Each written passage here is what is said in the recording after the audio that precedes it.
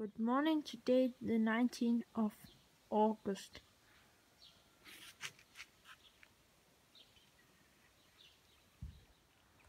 And also mommy and dad are sleeping there. And this is our place where we were sleeping today.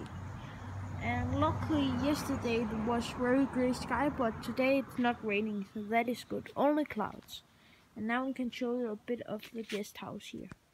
Okay, down there are the toilets here on the guest house, and here are some from our friends that are driving in the car, and they are sightseeing in Kyrgyzstan in a car. And also the guest house have some nice apples here, and in the morning I think we have some new apples. And this is the place how it look like on this guest house, and nice flowers.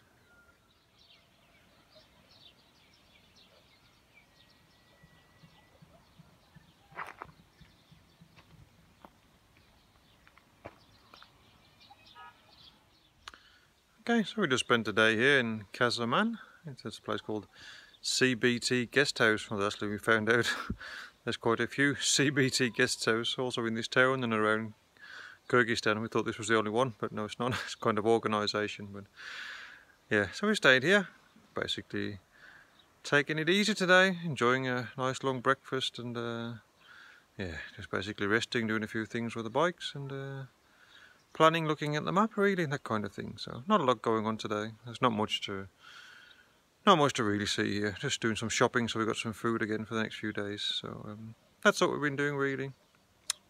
Tomorrow we're back on the road again.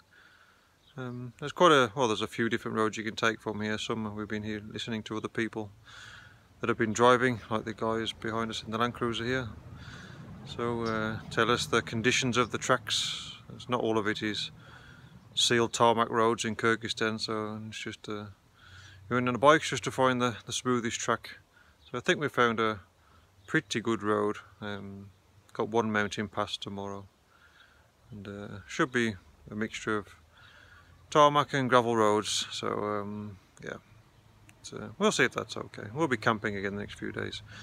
Heading now for a town called Naryn. So yeah, it'll take us about 4 or 5 days. So that was it, really. Not much from here, but yeah, now we're feeling refreshed again. Had some good food here, good dinners. So we actually slept.